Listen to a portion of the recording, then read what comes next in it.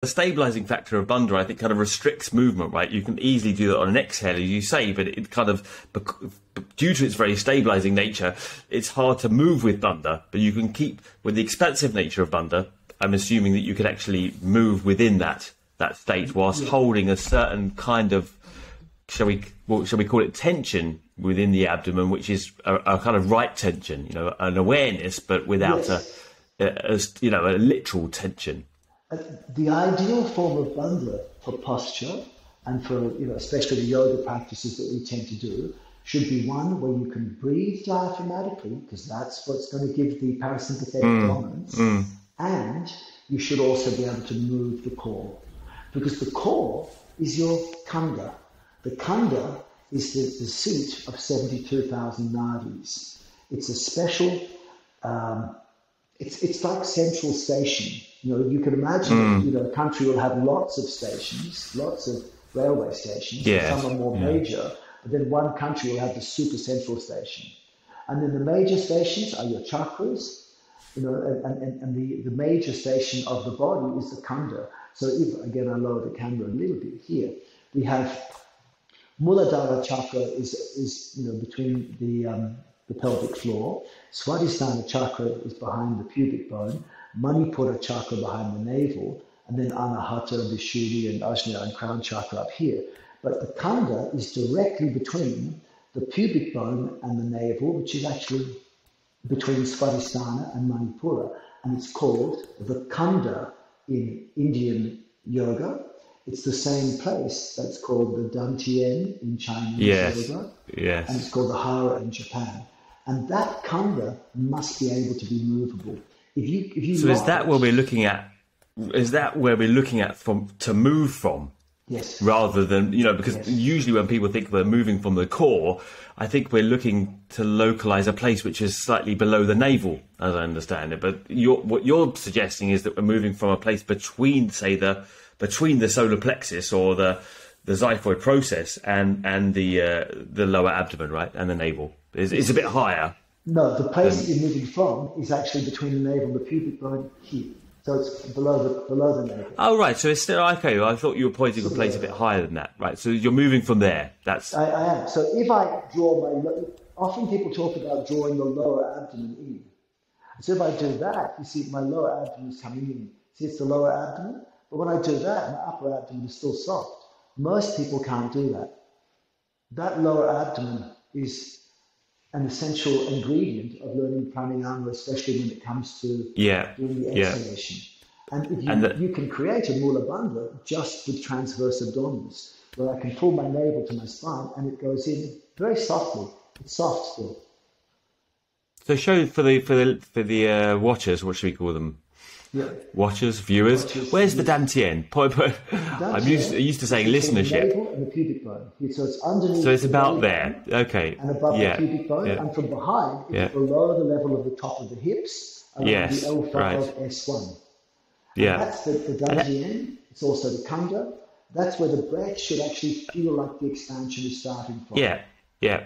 And I wanted to, because due to time restraints on this format, I wanted you to talk a little bit about your system of movement, because it seems like this understanding of the way that breath moves the body, the way that you're moving from this certain area informs greatly your movements, which to some people seem unusual, and they are unusual, and they very much symbolise the way that you look at practice. I mean, why did you say stop or never fully commit to the Ashtanga practice and develop your system of movement? What is it that is qualifying the way that you move, that defines your system of moving, because it is unique to you? I still love doing the Ashtanga practice. I know you love the Ashtanga practice, but your general practice is different other than that, right? And why is that? And how does that? It was just very difficult to share with the masses. I know, actually, because you take it quite literally, and the demands of, when you're reading the Yoga Mala, etc., and you're taking Trini as literally put the weight in the hands and lift up. Yeah, if you're going to teach that to the general audience, it's very high end and demanding. Yeah. Oh yeah, but that's, you could easily take that out. As long as people have an idea that they should be able to do something that relates to it. Yeah. So again, what did you ask me? Specify. Well, I suppose the idea of the underpinning of your movement system, which is moving very much what I see. The way you're moving is quite spiral-like in nature. There's a lot of flow. There's lots of circular movements. There's very much an understanding of moving. You're constantly moving from that lower area. I can see that clearly in the way you move. And I can see that there's something very particular you're doing with the breathing. And you often talk in what you put out as breathing less, conserving breath, minimizing effort, or there's a certain kind of economy of effort there. So I just wanted you to clarify your intentions and your foundation within this movement system, if people don't know you and the way that you move. So when my basis is to work in a way where you get maximum health on a physical, physiological, and mental level.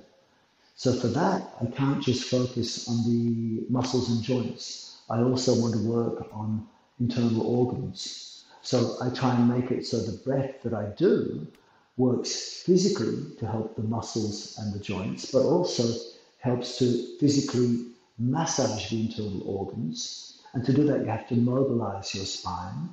And at the same time, then, when you're using your breath, you want to minimize the amount of air that comes in and out.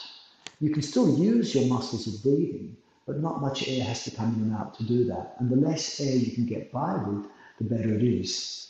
Because oxygen is always, we have enough.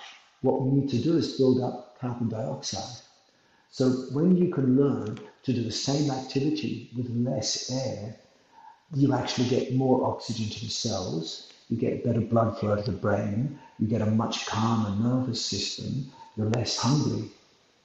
So pranayama is the art of learning how to breathe less. And in terms of... Well, you mentioned, let's just rewind a second and ask you why you need to build up carbon dioxide. I mean, this whole idea now is coming more to the fore that actually what we need is not more oxygen necessarily, but to tolerate carbon dioxide in the body. Can you explain that a little bit more? Yes, of course. Yeah. The thing about breathing is that when we are taking the air that comes into our nose, it has about 20% oxygen, about 80% nitrogen, right? Within that, there's also 0.5% carbon dioxide. So we're breathing in 20% oxygen, 0.5 carbon dioxide, but at a cellular level, to get the oxygen out of our red blood cells and put it into our body cells, you need to have oxygen at about 7% and carbon dioxide at about 7%. So one of the most important features and purposes of breathing is to reduce the oxygen that comes into your lungs threefold, to take it from 20 and cut it down to 7%, and to increase the carbon dioxide 14-fold to bring it from 0.5% to 7%. And so the more you breathe, the more you blow out carbon dioxide. And the less you breathe, the more carbon dioxide builds up. We always have enough oxygen, pretty much, right, up to a certain level. So when we're taking in enough oxygen, but we're not processing enough oxygen, right? You can increase you're still trying to increase oxygen levels, but not through simply just by taking big gulps of breath. So there's still the idea that we need oxygen, we need more oxygen, right? In terms of the movement that we're doing, if we're moving more vigorously, we need more oxygen. Yes. But it's not just through obviously taking more breath that we get more oxygen. That's what you're saying? I exactly. To get the oxygen where it's needed, it has to go into your cells. And there's a very important concept which is called the Bohr effect, B-O-H-R. And this Bohr effect was discovered about more than 100 years ago. I think it was the father of Niels Bohr, the famous physicist, who discovered this. And it basically says that the red blood cells, which have oxyhemoglobin, this red pigment in the blood which carries the oxygen, that will only release its oxygen to give it to your body's cells where it's got to go, only if there is sufficient levels of carbon dioxide. And if you're hyperventilating, if you're breathing too much air per minute, that will mean that the carbon dioxide that would normally be building up inside you, say when you're breathing naturally like asleep, that carbon dioxide is expelled. And then if there's not enough carbon dioxide in your blood, the oxygen will simply stay attached to the red blood cells and you will not get it in your cells. It might be lots of oxygen running around your blood, but unless it leaves the blood cells and goes inside your body cells, it's useless. It's only when the oxygen gets inside the cells. But to get the oxygen inside the cells, you need carbon dioxide. To create carbon dioxide, you have to cut down the amount of breathing. So you're actively in your practice, you're trying to breathe less. I mean, because as you well know, in the Ashtanga practice, there's this idea of 5 breaths to the movement, and deeper breathing is generally encouraged, right? Taking a fuller breath. Yes. But when you're moving and you're doing your particular practices, you're holding a breath?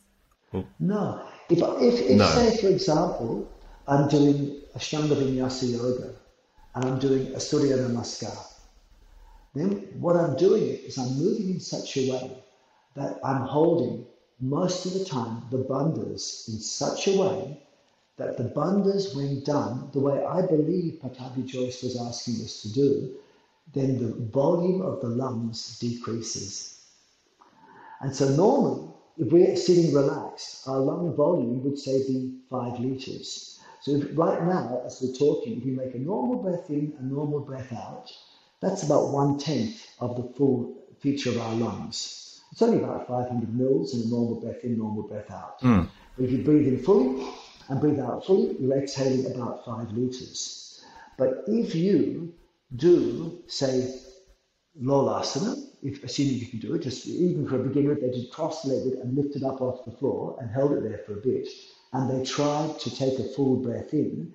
If they did it without force, they'd notice that they can't breathe in as much as normal, because the compression of the chest, which is the Uddiyana Bandha, and that tightening of the abdomen using rectus abdominis, that will not inhibit the diaphragm, but it makes it so when you breathe in to the point of not forcing, your lungs will be full once you've only taken 500 mils of air. And then, in addition, when you exhale passively, say doing Lolasana, the Trini, then the passive exhale will pretty much empty your lungs completely. So the thing is, when you do Bandha, the way Pattabhi Jois, I believe, from my years with him, was explaining, you're actually changing lung volume with the correct bandha in a way that a natural breath in and a passive breath out, natural diaphragmatic breath in and a passive breath out, makes it feel like you're doing full breath in, full breath out. But a full breath in, full breath out with the bandhas he wanted are very small breaths, even less than 500 mils. So I also do the Ashtanga Yoga then, and I'm doing a count for 5 breaths. I do 5 counts, 5 breaths, but they're tiny breaths. But when I'm breathing, I feel them go up my back, down my front. I engage the lower abdomen to exhale. But what I'm doing, this is what you started asking me at the start, is I'm doing my movement in a way that causes the breath to happen. I begin the movements of my spine and the movements of my trunk and the movements of the whole core, which manifests as the trunk, in such a way that it makes the breath happen. The movement and the breath actually work together. And when you move the trunk properly, what happens is there's an expansion and a compression of the trunk.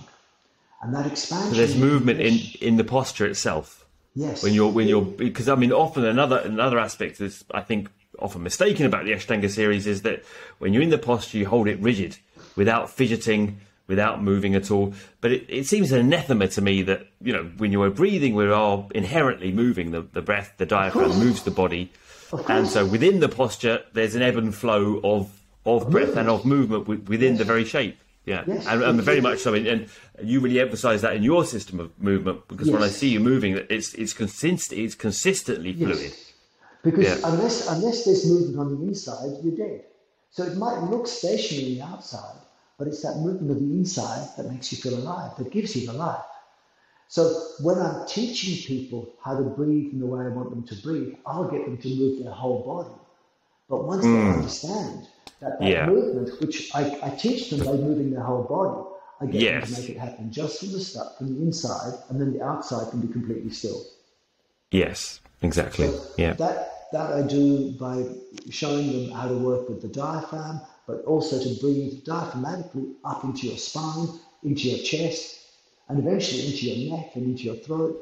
The teachers I had from India would be able to breathe into every chakra point, to breathe into their throat, to breathe into their eyes. You know, it was amazing what they could do. And how do you do that in Ashtanga? Because I mean, I can see that you've got this kind of undulation. I see a lot of your movements in what you post and the way you're moving. How do you? I mean, could you teach that in an Ashtanga system, which seems a lot more linear than the way that you're moving, which is you know. And you can teach, and how would you manifest that same understanding in a more linear system? What I want is on the exhalation, I initiate the exhalation by going in like that. So from the front, it'll look like I'm exhaling like that. But what I'm doing is I'm exhaling and I push in the lower back, then I go up the spine and then I push in the chest.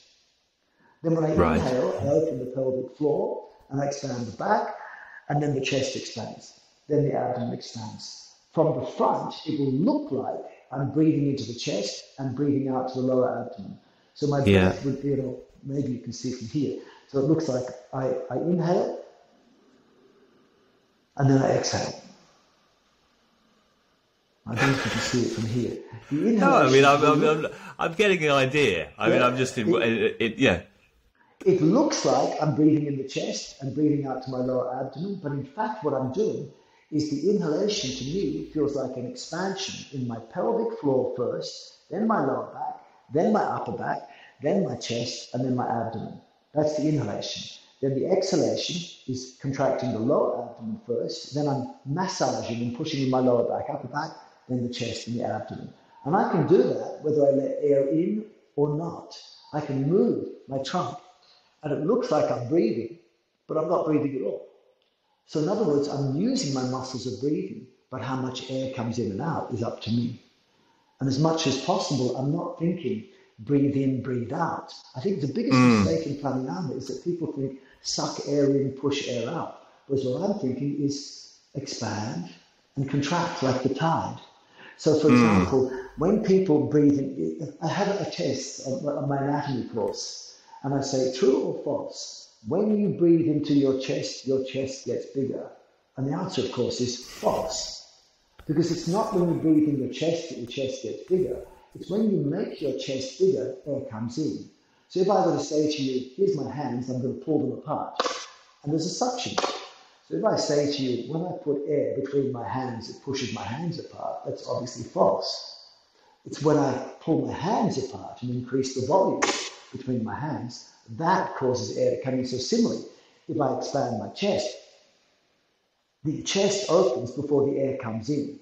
If I expand my whole trunk, including distending my diaphragm downwards, that's what draws the air in.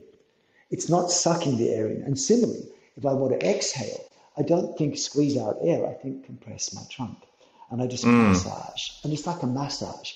You know, sometimes in a massage, people push you, they press you. But sometimes people pull the skin. And so I'm doing that. I'm doing a massage which my body's being pulled out. And I can see that very clearly in your movements. And to teach that, I teach people to do movements which are a bit bigger. I teach them to move like that. Then I open their pelvic floor, their lower back, their upper back, their chest, their abdomen, and contract. Lower abdomen, lower back, upper back, chest, abdomen. But once they learn it, I can have them in this position or any position and do the expansion and contraction.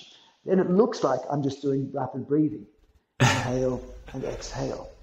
Inhale, exhale. But I can move that. I can move the trunk and the abdomen, whether I'm breathing or not. I don't need to breathe to do this. And if I've got clothes on, you're not even going to see that movement.